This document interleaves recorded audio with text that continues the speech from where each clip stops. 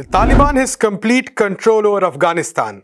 While experts have been predicting this for quite a while, many even calling it inevitable, the speed at which the Taliban took over has surprised one and all. Now there are hundreds of questions about the future of Afghan society, about what role countries in the region will play, what role, if any at all, US and the Western powers have. We'll be talking about these questions in this episode of Mapping Faultlines.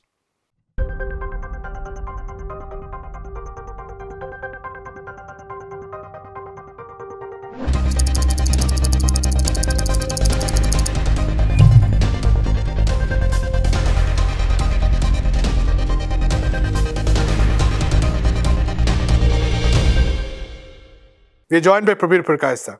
Prabir, from last week when we talked about the situation in Afghanistan, the Taliban was at the gates of Kabul, and within a few days, they have basically taken over the whole country except for maybe a small bit of land in the Panjshir Valley. Ashraf Ghani has fled the country. There are discussions on who will form the next government, what will be the judicial system, what will be the role of women, media, etc. So tons of questions, of course. But I think for our viewers, the most important thing might be what the Taliban is saying right now in terms of what it will do, and what is likely to be its policy in the coming days? Well, that's a big question, and I don't think anybody has an answer to that question. But I think immediate target for Taliban, and of course we can't put ourselves in their shoes, but if you are in Taliban shoes for a moment, you would think the main issue is how to stabilize the country as a whole. And that's the key issue at the moment for them. And how do you make the economy function? Because it has now no money. The Americans, the IMF has seized whatever money they had. The IMF is not giving it any money, whatever it's supposed to give also. So given all of this, that they are in a situation where if they have to import the next week's rations, so to say, how do they do it? So I think that's where they need international legitimacy. And therefore, they're willing to talk to other forces in Afghanistan, particularly people like Karzai, Abdullah, who have been a part of the government which was backed by the United States at one point of time. All the changes Taliban is showing in terms of negotiations with these parties seem to indicate they want an interim government which should have some legitimacy and not only a Taliban government. Of course, they hold the whip hand because they militarily control the country. So that is very much there. The second question is what will be the relationship with the surrounding countries?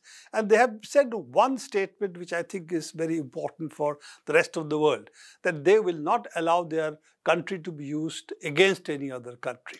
So therefore, the signal is no Al-Qaeda-like forays, whether it's 9/11 or into other countries, and also a signal that as far as Pakistan is concerned, they will not support any forays into Pakistan either. Question mark. What is Tehreek-e-Taliban? Is it a part of Taliban? Is it an independent entity? Those questions remain to be answered.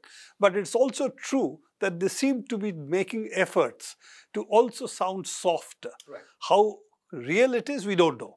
But they're talking about women, talking about press freedoms, all of this is there. But of course, they've also kept various, shall we say, riders to this question by talking of the Sharia law and so on. But, that's something which a number of Islamic countries have done. So we'll have to see from Saudi Arabia to United Arab Emirates to Iran, the different countries have different versions of this. So I don't think that's a monolithic position at this point. But yes, lots of questions. But it does seem that at least some lessons Taliban has learned. A, to sit down with the other sections and try to build a coalition government, even if they hold the whip hand. And the second is at least giving signals no other country will be endangered by forces in Afghanistan. And that should give some solace to Iran, to the various stans which are in that part of the world, which have neighboring boundaries, Turkmenistan, Uzbekistan, Tajikistan, and also China. So I think those are things that are to be taken into consideration. But beyond that, at the moment, has the leopard changed its spots? Open question. Absolutely. You mentioned the economic crisis, which is interesting because there are reports that the economy survives because cash used to be sent to Afghanistan every week. And now that many of these supplies have closed, it's a really big question how the most basic thing, that is the economy, is going to function.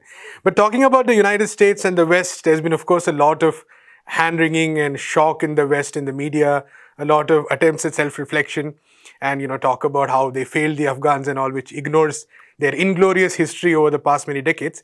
But I think the key question right now is that will the US and the Western powers, say United Kingdom, Germany, do you see them actually having at this point any kind of say or a role in how the situation in Afghanistan develops? Bluntly put, they don't have a role at the moment because none of the countries in its surrounding area are going to play ball with them. The only possibility was Pakistan. I don't think even they are willing now to be a front for NATO anymore on this. They have their independent stake. They're also worried about the possible influence it might have in Pakistan, particularly Taliban. Talibanization of Pakistan is not something they would also desire. So I think it's an open question that what Pakistan may or may not do. But I don't think there is any other country in that region which is going to play ball with the NATO, giving them a toehold. US tried to do this with their Quad 2 proposal, where they wanted to get Uzbekistan, Tajikistan, Pakistan and United States have some role over there. There is a possibility of trying to use Turkey for this. Turkey wants to play an independent hand, it's very clear. So given all of this, I don't see NATO being able to play much of a role here. And when you ask that question, we should also be very clear that the invasion of Afghanistan was partly to make George Bush a war hero at a very low cost. That's what he thought. He didn't think it will go on for 20 years. They won victory in 20-25 days. If you remember, against Iraq also, he had proclaimed victory in a couple of weeks. Right. So given that, the fact that these wars have lasted so long, we should also think, why was it that the United States and NATO was in Afghanistan? And if you look at the what is called the Great Game in Central Asia, I think it was an entry for United States into Central Asia. And that is where they have lost out, because they don't have at the moment any access to Central Asia very easily. Iran on one side, Russia on the other side, China on the other side, Afghanistan now. So I think it's very difficult for them to find an easy gateway into this area. And I think that's the biggest strategic change that has taken place for NATO and the United States. So I don't think Afghanistan should be seen only in the prism of Afghanistan. I think you have to take this larger picture into account. So Prabir, one of the things I think we've often talked about on this show is that how over the years we've seen many of these conflict zones, the solutions have finally returned to the region itself. All these countries, which basically might have issues with each other, nonetheless cooperating to try to sort of bring some kind of stability. So could you maybe take us to the region that we're seeing right now, and especially talk about Russia and China and the kind of stakes they have and what kind of involvement they have and why do they have that? You know, it's a very interesting question you raise, because Central Asia is somehow forgotten in the world map. It is taken for granted. There are some stans over there, but Afghanistan is in the picture, Iran is in the picture, of course China is in the picture, and so is Russia. We tend to forget about this region unless there is a war somewhere over there. So if we come to this region now, you will see it's a large region. It has Kazakhstan, which is pretty large. It has, of course, Iran on one side.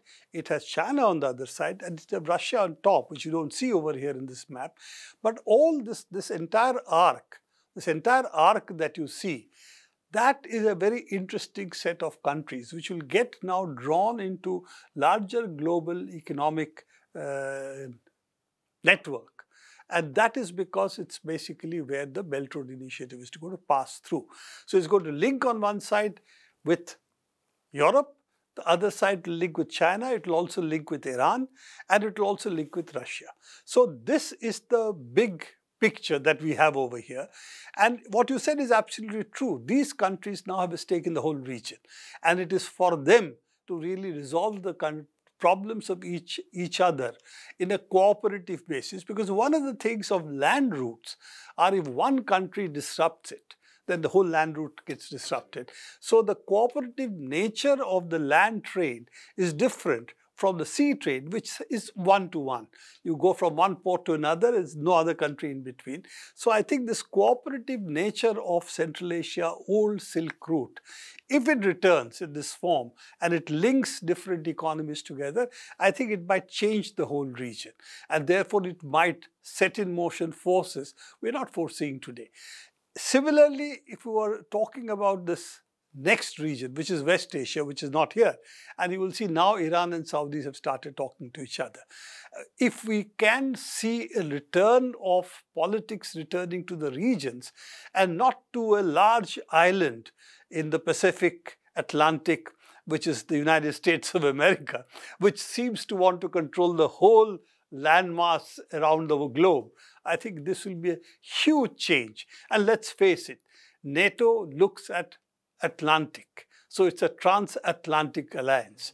And what we are looking at is really rest of the world. And that is the Eurasian landmass and of course Africa.